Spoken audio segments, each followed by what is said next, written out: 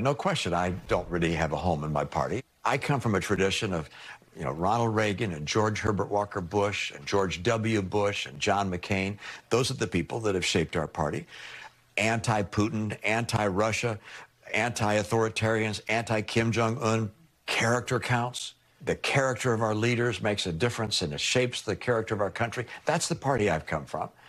And I don't recognize that in the great majority of our party today. And that, for me, is very troubling.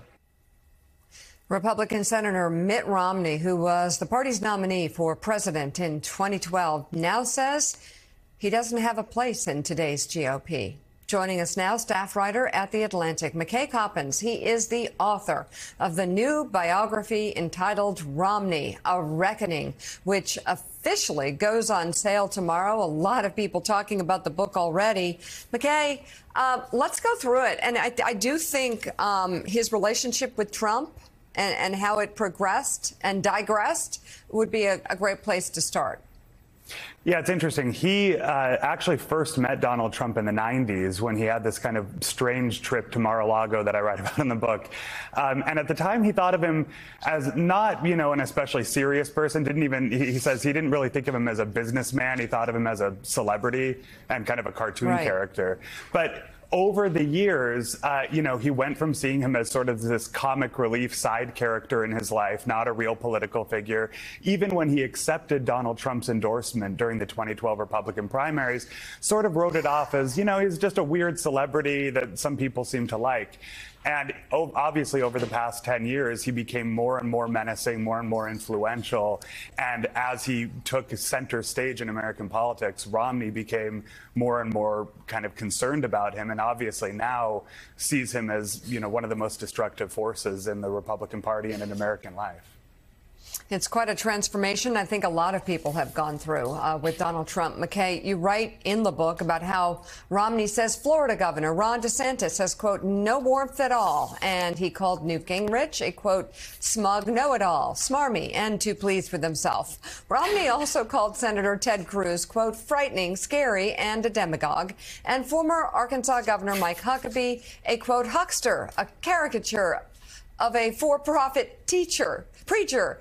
Romney also described former Louisiana Governor Bobby Jindal as, quote, a twit, and former Senator Rick Santorum as sanctimonious, severe, and strange. On former Texas Governor Rick Perry, Romney said, quote, Republicans must realize that we have to have someone who can complete a sentence. And this is what Romney had to say about former Ohio Governor John Kasich, quote, lack of thoughtfulness, lack of attentiveness, ego, no wonder he and Chris Christie spark. Why do you think he's speaking so candidly about so many? I mean, some of those are pretty searing.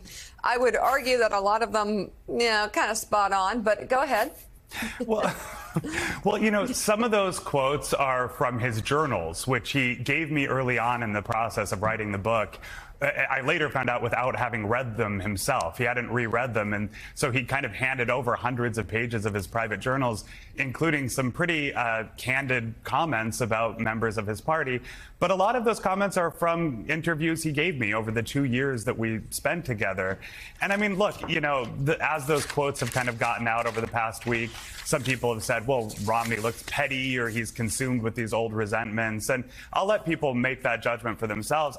I think that what's really at play here is that Romney is enormously disappointed in the leaders of his party. He feels like, this party that once stood for all these things that he believed in, democracy, the Constitution, family values, character, has been fully corrupted by Donald Trump, and that all these people he once respected have rallied around him. And so while, it's fair to question whether it was wise for him to make these comments, I think that at the root of them is a profound frustration with what his party has become and seeing old friends and allies kind of rally around Donald Trump in a way that he finds pretty dispiriting.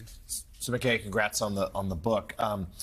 Senator Romney obviously retiring. Tell us a little bit about his fears for the future for his Republican Party. A Republican Party that right now has completely rallied around Donald Trump, who looks almost certain to be the nominee next year. Also, Mitch McConnell, who, though these days has turned into a Trump critic, but let's recall, he has said in the past that he'd vote for him again. He is also the one who declined not to rally votes to try to convict him in impeachment, which would have prevented Trump from running again. So where does Romney see this going the next couple of years?